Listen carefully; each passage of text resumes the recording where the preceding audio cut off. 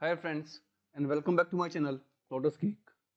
In this video we are going to fix your AMD Radeon software issue which is showing that it is not compatible. So let's go ahead and fix out this issue. Click on the start menu and type run.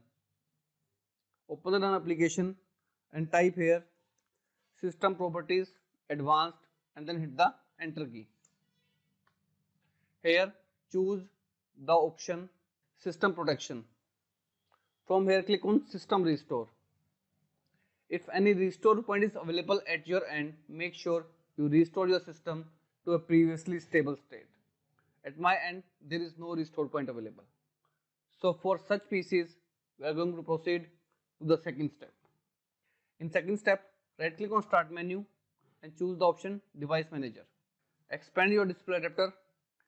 Right click on your adapter, display adapter present over here and click on the option properties.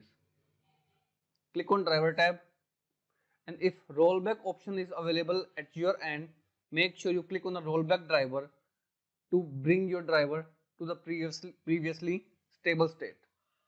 Now if rollback driver option also is not available, then we are left with third option. In third option, first of all, again open your run command and type the same system properties advanced and then hit the enter button. From here, click on the hardware tab and click on device installation settings. Choose the option no over here and then click on the save changes option. Hit the OK button.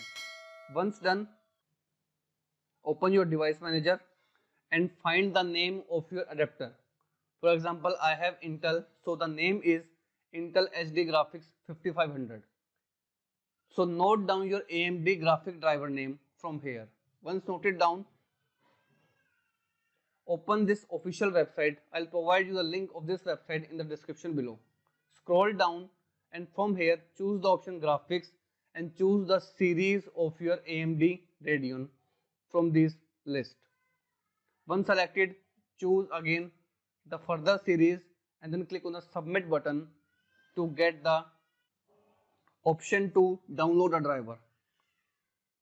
From here, expand it and click on this download button to download the drivers into your system directly.